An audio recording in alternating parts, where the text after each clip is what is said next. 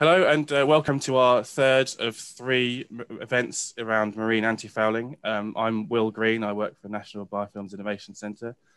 I'd like to start off by apologising for the short notice cancellation last week. There was a fairly last minute catastrophic failure of our webinar provider platform provider. So the aim of this event really is to catalyse the titles of the previous two events. So we've heard the regulatory agenda surrounding marine antifouling. We've heard how that affects companies. And so this event is really to give you a snapshot of what some of the people in the NBIC and the SNBC community are doing to address those concerns. So the agenda we have, I'm going to give this short introduction. We have the short pitches from 5 of our industry members, followed by question and answers. If I can ask you to put your questions in the Q&A box down at the bottom of the screen. And questions and answers will be at the end, so submit them at any point, but they will be answered after all the short pitches. And then finally, there will be an update on funding options from both NBIC and SNBC to potentially catalyse any ideas you've gained from over the course of these 3 workshops. So I would firstly like to introduce you to Grant Burgess from Newcastle University to talk about his technology in combating marine antifouling using biofilm dispersing nucleases. Over to you, Grant.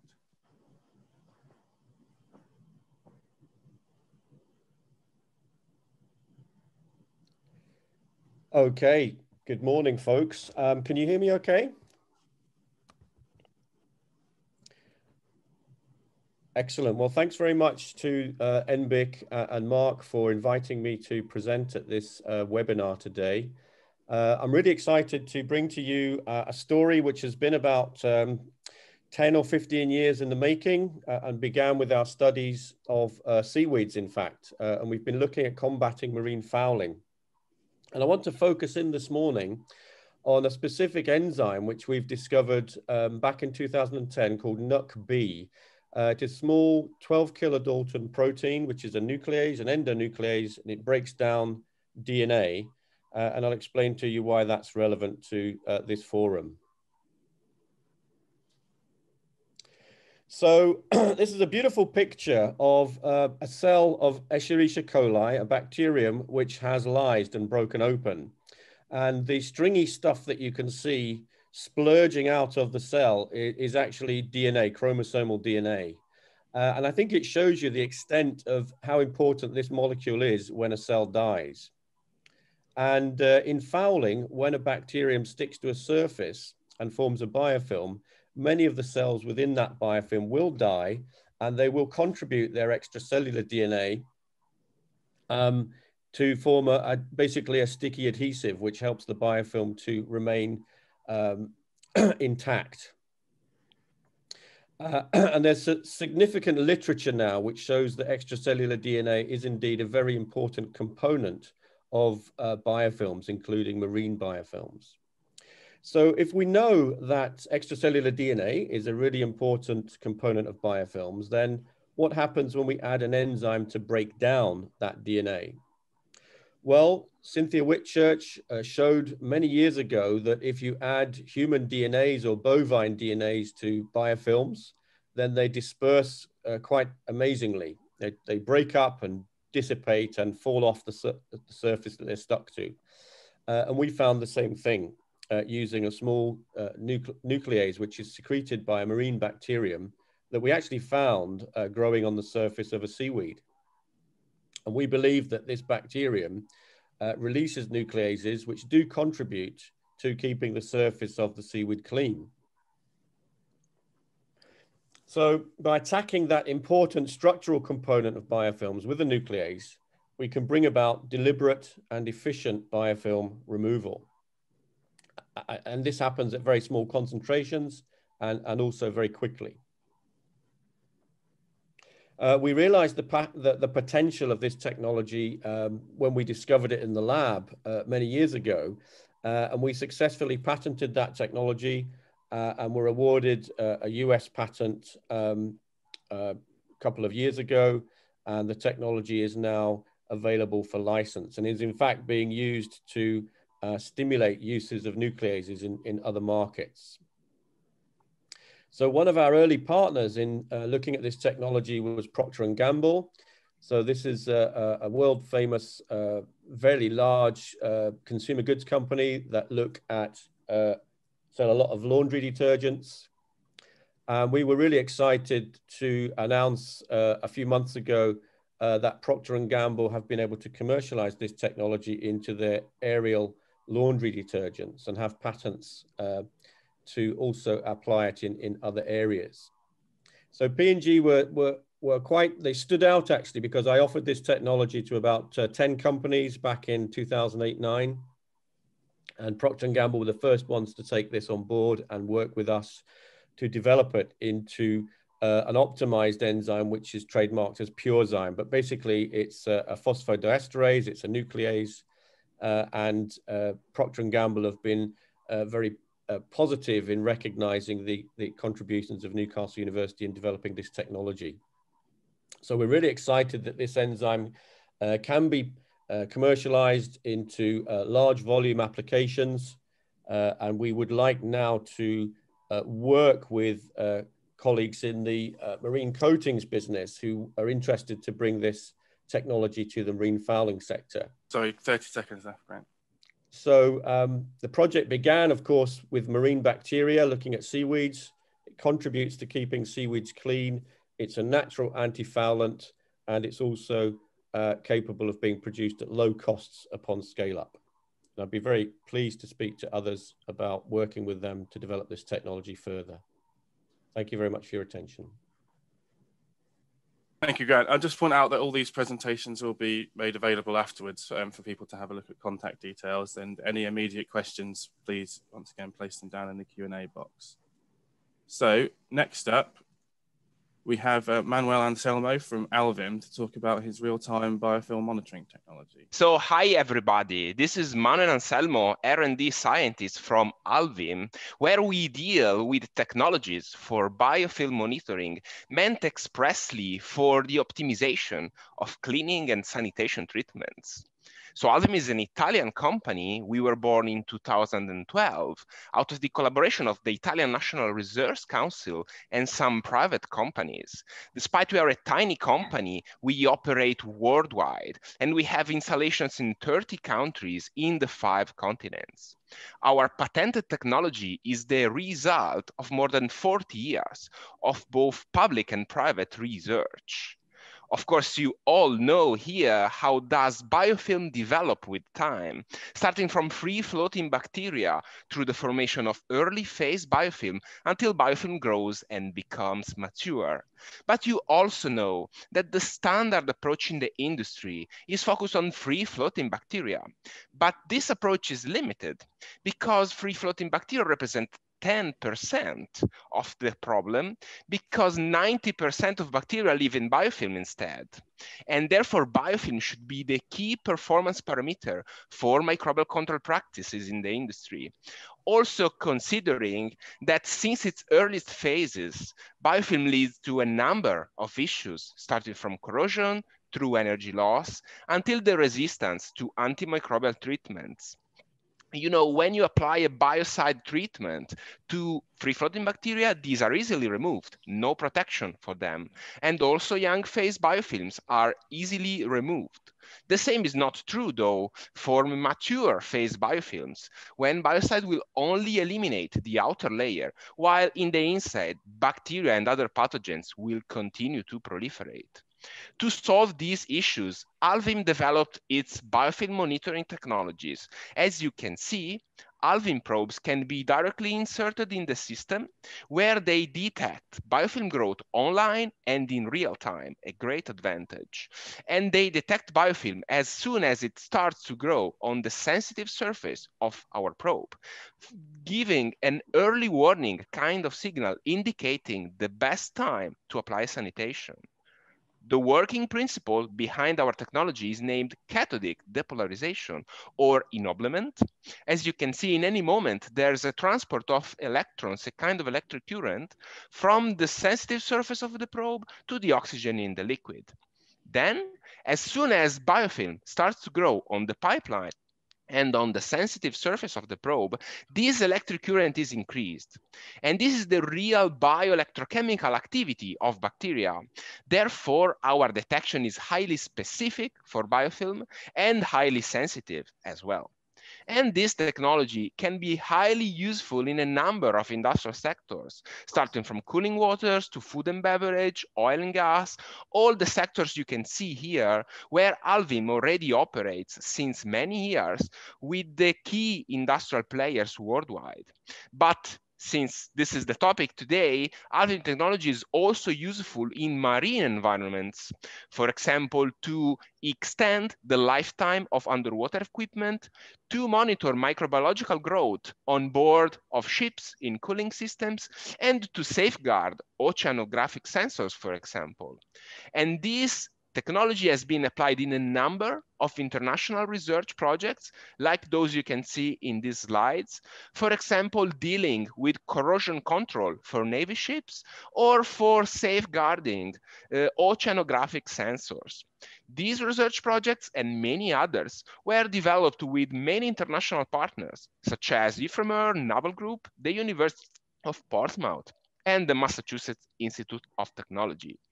In case you want to find out more about our technology, do not hesitate contacting us or visiting our website. So thank you for your attention, everybody. That's excellent. Thank you, Manuel. So next up is Marcus Hoffman of iTech to talk about a anti-fouling solution. Hello, my name is Marcus Hoffman, and I present a little bit iTech, what we did and who we are. And we have a product mainly against barnacles. So iTech as a company, we are a Swedish company. We are located in Gothenburg within a bioventure hub from AstraZeneca. We are a stock listed company. We went to Nasdaq Nord some years ago, and our team is around 10 people, and we are located in 4 countries, so small but quite international. And we already have sales of around 5 million euros and growing at a rate around 30%. Just some background, because this might be interesting in this forum. So Marcus, are you working off a presentation right now? Because we can't see anything. You can't see anything? Oh, sorry. That's okay. Okay, what's now ongoing? There you go. Now, sorry. That's okay. Sorry for that. Okay. Okay, you can see it now? Yeah. I hope so. Yes, yeah. Okay, yeah. So we are stock listed, a small team of 10 people and around 5 million euro turnover. Milestones could be interesting in this forum. So the academic work was done in the 90s. The company was founded in the year 2000, and the first real sales started in 2014. And the company is now cash positive, but you can see it's around 20 years from the start to today where we are cash positive. So it's bringing a new biocide into the market is a long process, and you have a lot of hurdles, especially registration and approval. The challenge of antifoulings, so we saw about the biofilms. Our target is the barnacles. There are mainly 3 things. So invasive aquatic species. So it's more and more becoming a problem that invasive species are of concern, and that has to be battled. And the IMO has taken action already with the water ballast treatment. Exhaust gas emissions, so CO carbon dioxide and also SOx, NOx. The global fleet of shipping is around 3% of the total emissions, and just by changing the better antifoulings, one could save the emissions of Denmark, for example. And for the ship owner, just by going to better products, antifoulings, you can easily save up to 10 to 15 billions of fuel saves. And here there's a study which is known in our industry from the Office of Naval Research from the US Navy, that if you have 10% of barnacle coverage on your vessel, you get at 15 knots on a frigate, 36% increase of fuel consumption. So the impact of barnacle fouling on a vessel is quite big. So what's our approach for the barnacle fouling? That's a cyprid larvae before settling. That's the Selektope or medetomidine, which is also used in anesthetics.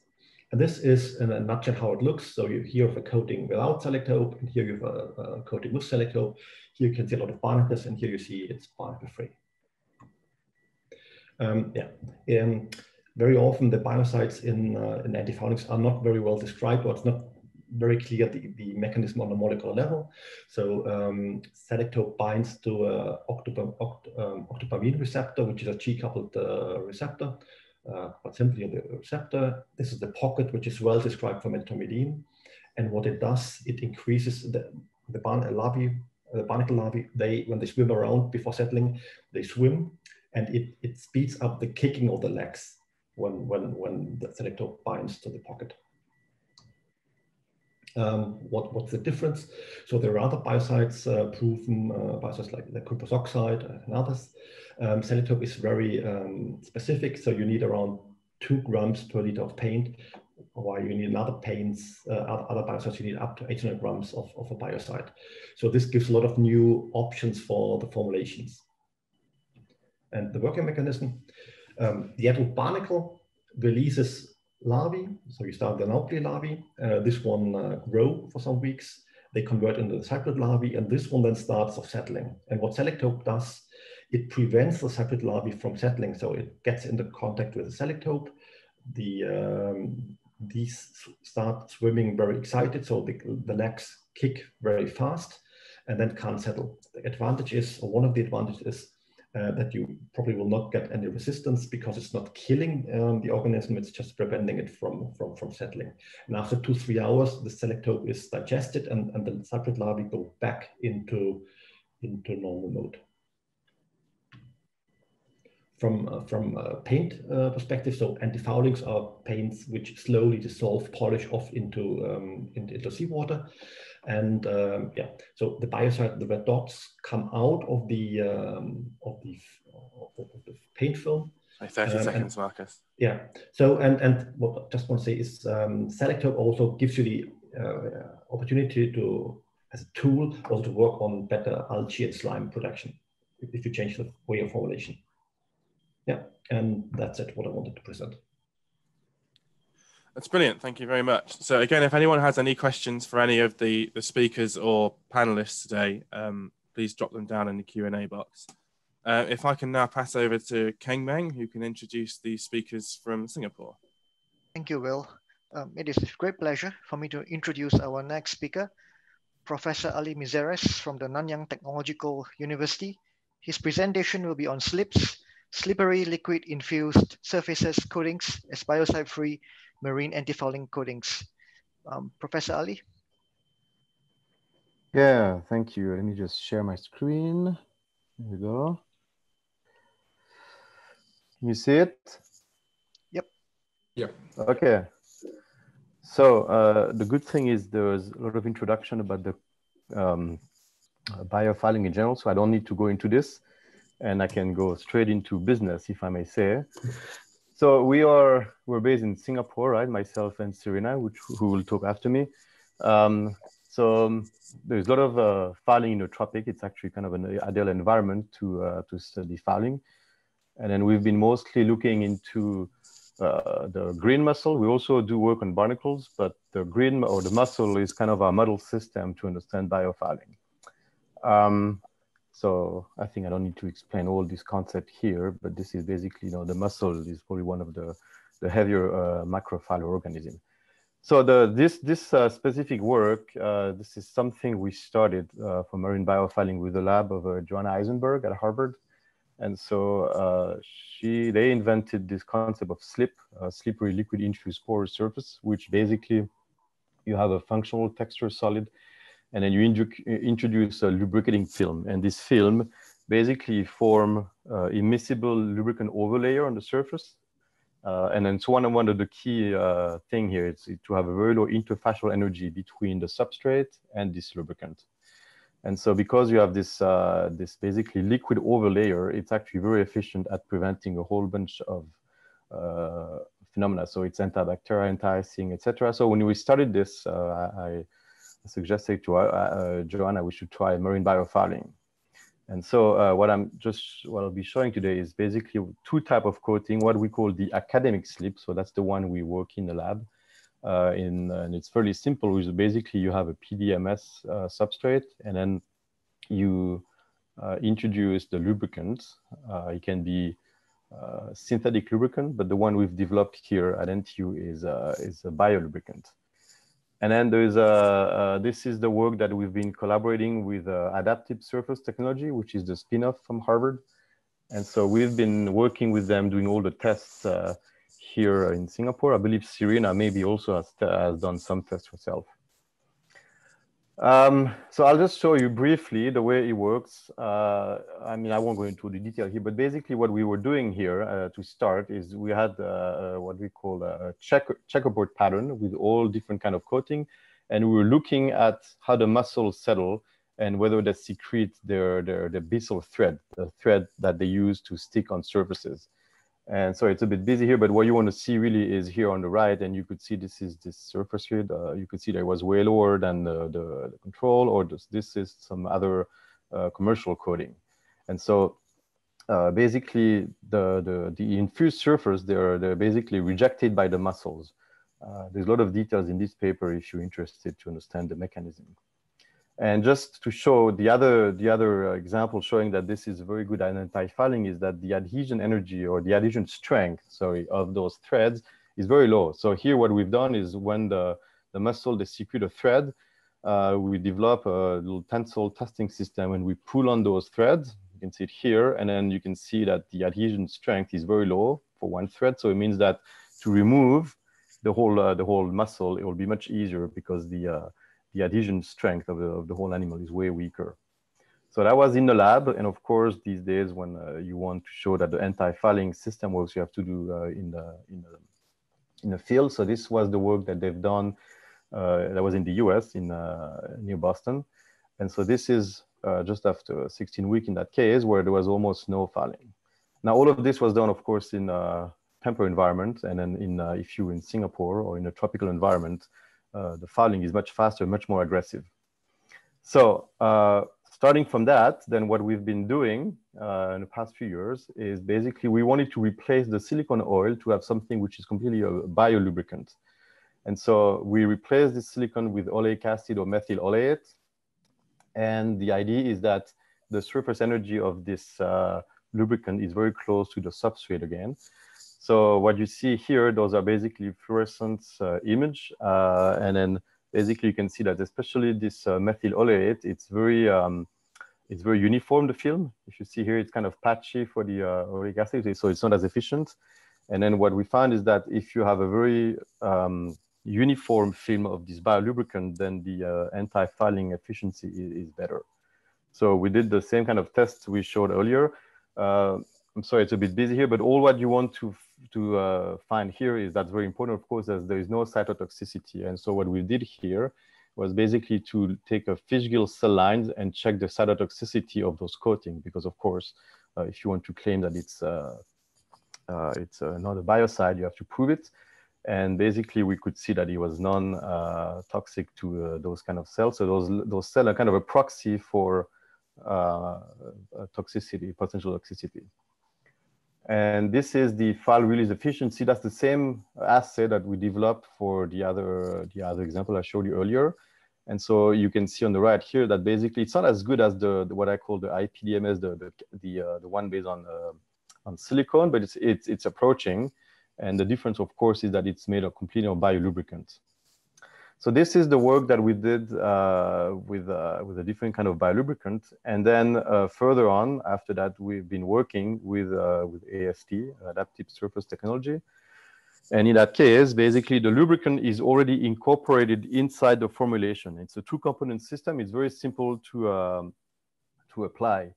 So the first, one of the first things we did, of course, is verifying that those coatings are not toxic to, again, the fish gill cell line, and that was the case.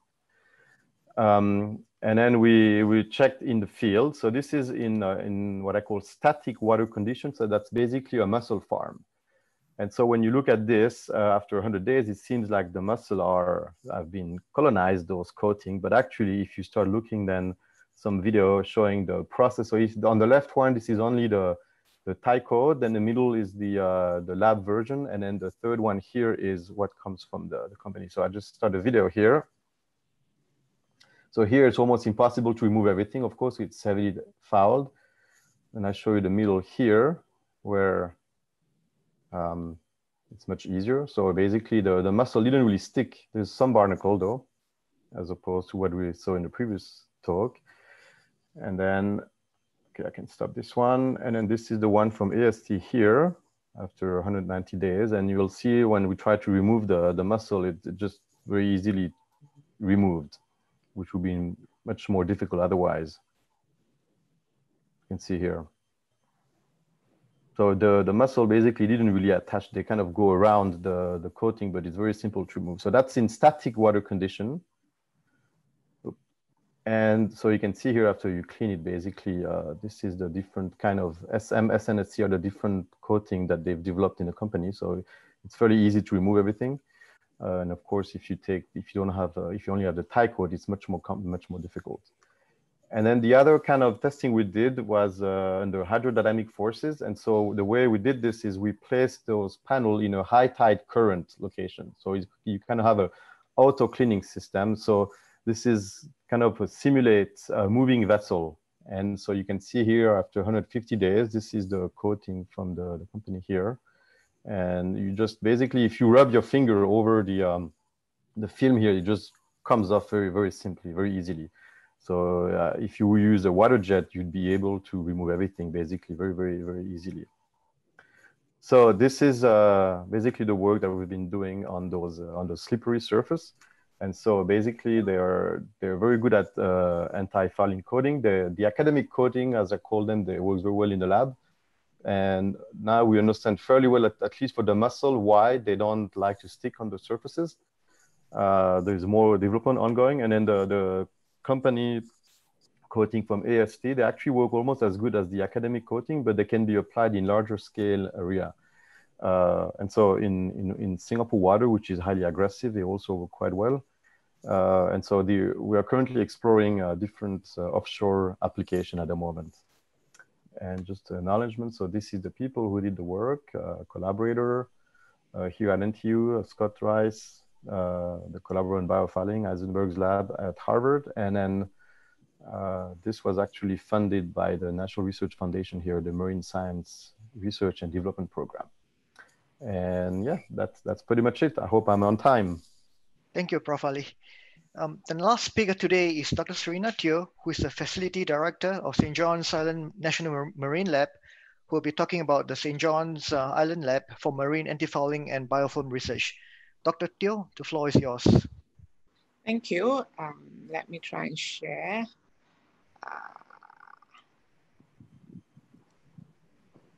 Okay, I hope you can see my screen. Yes?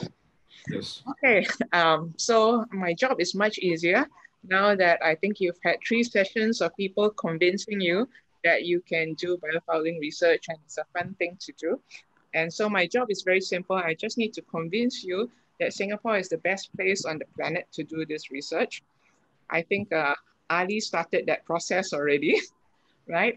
So as you know, there are about 1,000 ships at any moment in time in Singapore, which means that the whole shipping industry is here.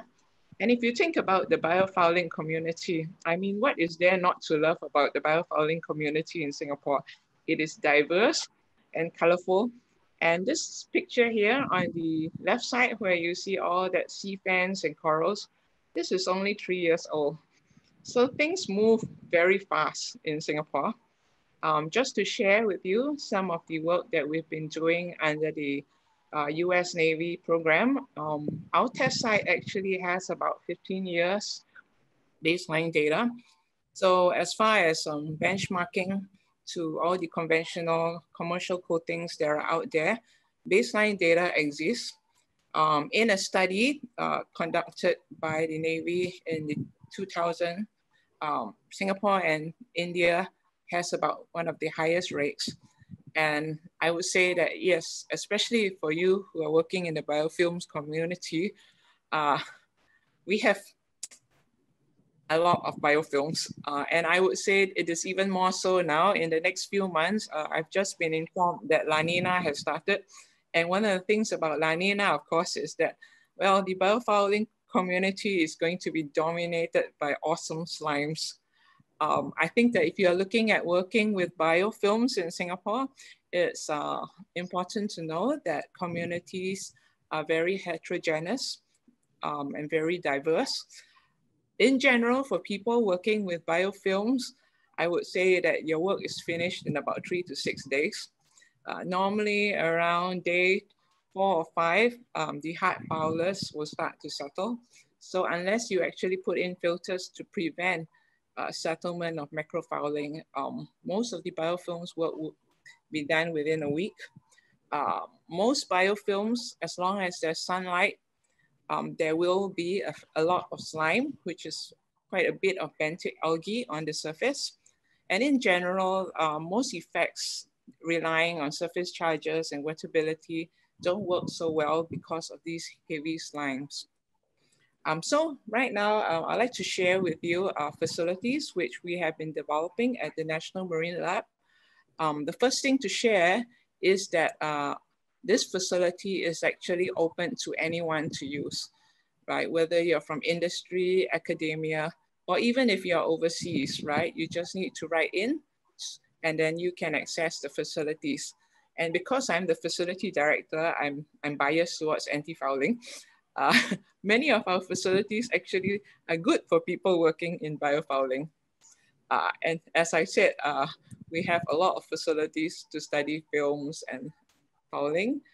Where is the Marine Lab? For those of you in Singapore who haven't visited me yet, the Marine Station is at St. John's Island. Where is St. John's Island? St. John's Island is on the southernmost point of Singapore. And we're located right adjacent to the Sisters Island Marine Park. So whether you are looking for biofilms or natural habitats in the aquarium system or something you want to create indoors, it's entirely possible.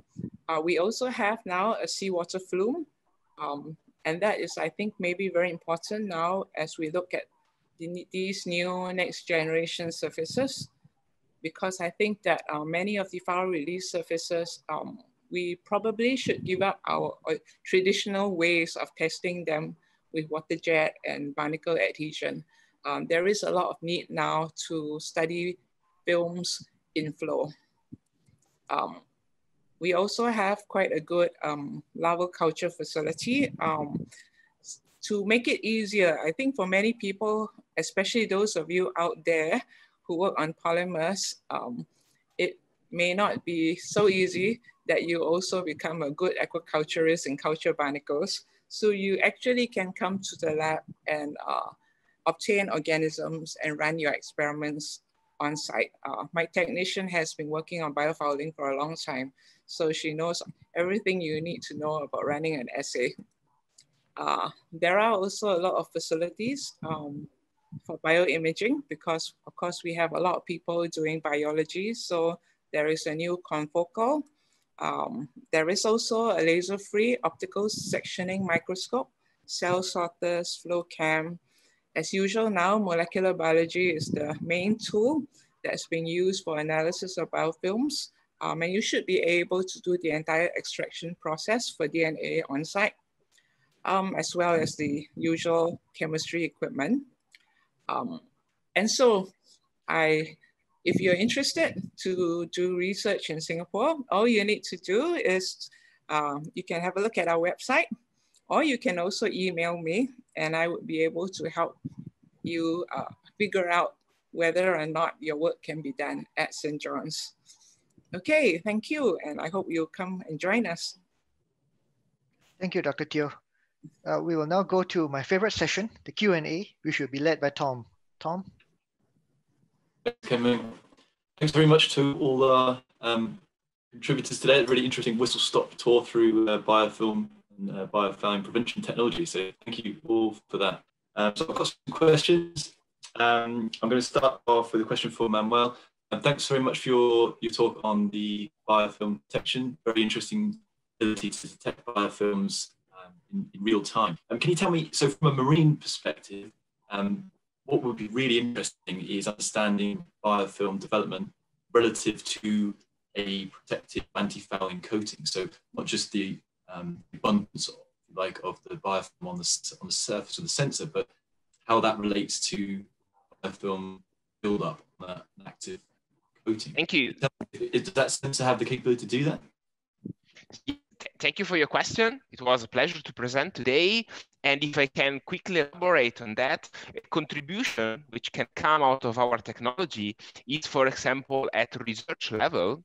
So when there is in the stage of development of antifouling coatings, for example, or similar technologies, usually these are done in the lab or on the field.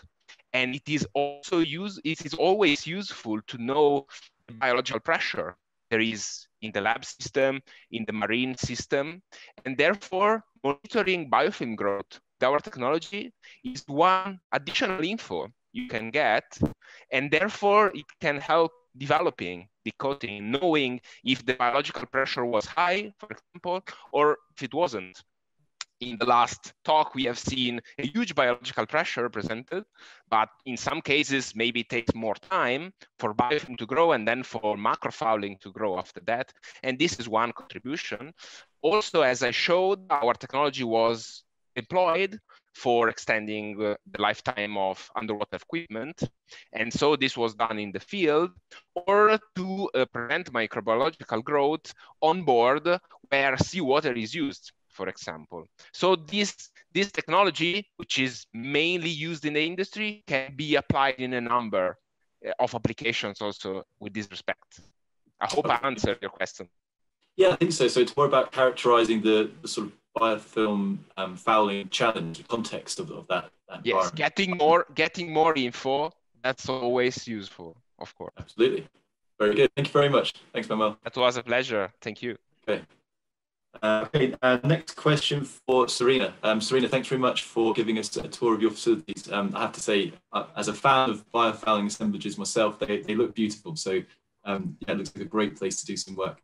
Tell me, I run a test center as well, and I'm sure you've got a lot more experience than in terms of using that site to characterize coatings. But can you tell me, have you got any plans for dynamic testing facility there in terms of simulating vessel speed, duty cycles, that kind of thing? I saw the flume tank was there, but have you got anything that gets closer to how a vessel might operate?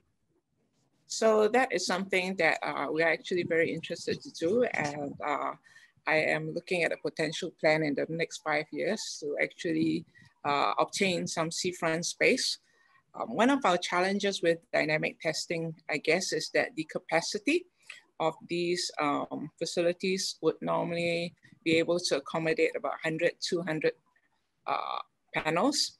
And so it's actually quite important that we have enough people who are willing to participate in dynamic testing. And that's where my concern lies, because of course, for many paint companies, the concept of sharing a test facility may be uneasy because the competition between them is quite fierce.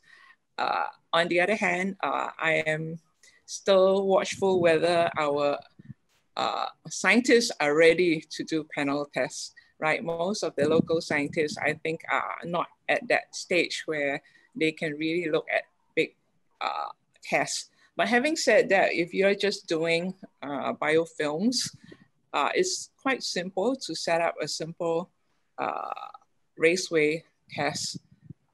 Our facility pumps a lot of seawater, much more than we ever need. So it's quite simple actually to set up a simple raceway where you can do films. And as I said, most of those biofilms will develop within 3 to 6 days. So that should be quite easy. I just want to quickly address Colin's question. How do you prevent rapid growth of fouling in your flume? Colin, we don't leave it on if nobody's doing any work in it, so it should be dry and clean. But yes, if you're running an experiment, you do have to clean back the flume regularly. Thanks. Okay, thanks, Serena. I've got some plans for expanding our dynamic test facilities, which so I might have a chat with you offline, and we can yes, resources. sure. Great. That sounds great. Okay, next question for Professor Ali. Thank you very much for introducing your technology you're working on. Just a question about how the system is actually constructed. Can you tell us how you introduce the porosity into that PDMS layer? Okay, so actually a PDMS is it's a network, right? It's a polymer network, so it's kind of inherently porous at the nanoscale. And then it means that if you just put the lubricant, provided it has a very interfacial or surface energy which is close enough to PDMS, it will spontaneously infiltrate the network. That's. I mean, I didn't invent anything here, right? I want to make it sure. This is the technology was from Johann Heisenberg's lab at Harvard, but we use it for biofiling. So it's actually fairly simple in a sense, at least the first generation. And then for the company, of course, this works fine in a lab, but for a company, it's more complicated. So I think in that case, they basically incorporate inside their formulation the lubricants. I don't know the detail exactly because they pass it to us and then we apply it, and then it's already inside the formulation. But that's the way it works there. So it's fairly simple in that case as well. And then also it's there's a kind of self-replenishing, because let's see, someone asked the question, kind of follow up on this. There's enough of it that over time the lubricant which is inside the coating will come over the surface. So that's enough for at least a few years of the immiscible film. Okay. Well, thank you for that. And I guess yeah, a few questions coming in on this topic. Have you got any information about the sort of mechanical resistance of the systems? I guess, you know, in terms of using it in application in most marine settings, the mechanical resistance is going to be quite important. Have you got any data describing that yet, or not yet? I mean, there were especially the one from the company, we kept them for up to almost 6 months, and it was not too bad. And when we removed the film, there was no like delamination or something. But we haven't really tested, you know, in all detail. We measured the modulus, you know, the elastic modulus before and after in the field. But we haven't done like the detailed analysis. But I have to say, when you put it in this very heavy fouling environment, and then you pull off those muscle and stuff, it looked pretty stable. Okay, sounds good. Well, promising. Yeah, we'll watch that space. And sounds good. Thank you. Okay, next question for Professor Burgess. Thanks very much for introducing your technology and some beautiful images there of those live cells, and that's just yeah, it's quite incredible stuff. Can you tell us? I realize obviously that your request here is to start partnering with coating manufacturers. Have you thought anything much about the sort of potential delivery mechanism of your technology within a sort of traditional coating matrix? Yeah, that's a great question. I mean, I think it's probably going to be, I mean, I'm not a coatings expert, but it's probably going to be something similar to the leaching or that's been described in some other presentations this morning. You know, when you immobilize an enzyme, it massively increases its stability. There will be an element of leaching, and that's exactly the project that I'd be interested in developing further. You know, the exact mechanisms of immobilizing these enzymes. The interesting thing about this bacterial enzyme is it's very stable. It's almost as if it evolved to work in seawater. You know, it's secreted by a bacterium. The bacterium lives on a seaweed, and it's actually, when we published the X-ray crystal structure of the enzyme, we found that it was actually a novel enzyme, first in class of that particular enzyme class. So it's not like other nucleases. And we believe, therefore, those properties, the small size, the stability, the thermal stability, would make it a very good candidate for doing those immobilization studies with. That's good. Thank you very much. Okay, question for Marcus. Marcus, thanks very much for describing how your technology stimulates the swimming of the cyprid larvae. Can you tell us, have you got any information about how the compound works against other members of a fouling assemblage? Obviously, you know, especially if you went to Singapore, you'd have a fair suite of species to be working against. Have you got any data on Anything on your tube bryozoans? Yeah. We know that it works against the tube worms, and there's another species I can't tell you because that has not been validated totally, but we know that it works against tube worms. But one challenge we have is a lot of people work on barnacles. So you find barnacle labs, but not too many people work really on a molecular level on tube worms. So we'd be quite happy to work with somebody who's working on tube worms in a more scientific way. Okay. Yep, thank you for that. Sounds good. Okay. Right, well, I think that's most of the questions we've got at the moment. What I think I'll do now is I'm going to hand back to Will to describe some of the potential funding mechanisms we've got coming up. I think we've got a chance for a few questions on those as well. So if anyone's got any questions about the potential for funding, we can address those too. So thanks very much for all the panelists, and yeah, I'm going to hand back to Will. Excellent. Thanks very much, Tom. I shall just start sharing my screen.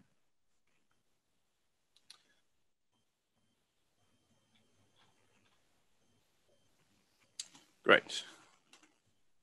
So one of the main objectives we had of running this webinar series is to form some projects between our members for new and novel ideas around marine antifouling. And a way that we have to support that is through our proof of concept grants. And this is just the NBIC side. I'll hand over to Stefan Kjellberg in a moment to give some of the information about the Singapore funding side. So a brief explanation is what our proof of concept grants are. They're kind of initial kind of TRL level 2 to 4 if you're familiar with technology readiness level. If you're not, that's really you've got perhaps some lab-based work that shows that a novel idea you have for antifouling might work, but you don't have any real-world data. That's the kind of thing that we're looking for. So the projects are around 6 months. We fund on average between 25 and 50K per project. They're formed with a UK-based company and a UK-based academic institution. It doesn't have to be a university, it can be a research institution as well. And further details can be found on our website, but we have a new one coming up, which will open on the 4th of January and close on the 12th of February. So while the application form itself isn't available right now, as it doesn't open until January, if anyone has any questions about whether their project would be relevant or asking us for help in finding partners ready for the application opening, be more than happy to review anything you send through. Yes, and it's all an online application and it's assessed by an independent industry and academic assessment teams. So yes, if you have any questions about this, please put them down in the Q&A box or go on our website and send them directly to us. And I'll hand over now to Stefan to talk about some of the funding opportunities available for SCELSE and SNBC. Thank you. Thanks, Will. So similar to NBIC, SNBC, Singapore National Biofilm Consortium, also has a seed grant program for industry and academic research collaboration, and with similar objectives as for NBIC. So we are there to promote small-scale collaborative proof of concept and other development projects and across universities and research institutes, polytechnics. So it can be a broad range of research organizations and then industry members, SNBC industry members. And the idea is to get to the point where we have some proof of concept that either sort of then is a basis for research with the research organizations itself, perhaps also within the company, or it can be taken to larger scale applications. So there's a system in Singapore for larger scale academic industry applications based on having made sort of the first steps. And any academic really is eligible to be part of this. So apply to be a member of SNBC as an academic. And there can be faculty members, there can be PIs, there can be research fellows. And then in that capacity as being a member of SNBC, as a PI, apply for such a seed grant with an industry member, so an existing or a new industry member of SNBC. So we are right now open for towards the end effect of the second call. So we had one call earlier in the year. So second call that is open for applications, and the closing date is soon, as you can see here, the 30th of November. So if you are interested, if anyone is, as a PI and an industrial partner who may want to join SNBC and collaborate, and think that they can do so within a reasonably short period of time, contact us by all means, and we will see how we can accommodate that closing date in that particular case, if you are sort of interested. So please contact smitha.vs@ntu.edu.sg for more details. We haven't gone live yet with the website for SNBC. Very shortly too, but please contact smitha.vs@ntu.edu.sg for more details. You can also go, of course, to the SCELSE website to look at the research platform more broadly on biofilms and microbiomes. The next call, the third call, is planned for mid next year. So along similar lines to NBIC, and in fact, indeed, we are in discussions between SNBC and NBIC to figure out whether we can, in some way, join activities and have larger research collaboration and industrial collaboration across the two organizations. So then finally, on behalf of all of us, of the organizers, that is NBIC, PML, SCELSE and SNBC, and also the Singapore Working Group on antifouling, we would like to express our thanks to all the speakers and the participants who have taken part in this marine biofouling series that we have run now in 3 sessions, where we addressed in the first session the regulatory framework, and then addressed the challenges and opportunities from an industry perspective. And now we had pitches on innovations for future marine biofilm and biofouling control in today's presentations. And we've had in the order of 60 participants from 15 countries at each of these events, plus many recording requests from others from regions where the time zones did not quite match. Obviously, there will be such. And so we are very pleased that we've had a good mix of participants from both industry and academia, as well as other research organizations and other research communities. And this aligns really well with the ambitions, the R&D ambitions that we've had across SNBC and SCELSE, NBIC and PML. So we really appreciate your interest, and we hope that we will be able to continue this momentum. So we are planning now for additional thematic webinars that are based on an understanding of microbial biofilms and microbiomes. So we would love to, of course, to hear from you with your feedback on the series we have run, and also suggestions that you may have for other such R&D domains of biofilms and microbiomes and their translational opportunities.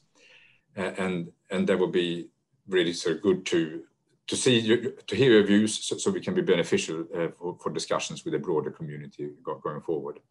And I believe that we will circulate the link this week to all of you who have been participating for that kind of follow-up. So please respond, and please present your ideas, and that will give us sort of a good measure of in which direction we should take for the next phase. So with that then, again, many thanks for your interest and participation broadly over the last 3 sessions, and we really hope that we will be in contact soon. So with that, Will and Tom, if there are no further additional information to add, we hope to be in contact soon and hear and see from you soon. So with that, bye for now.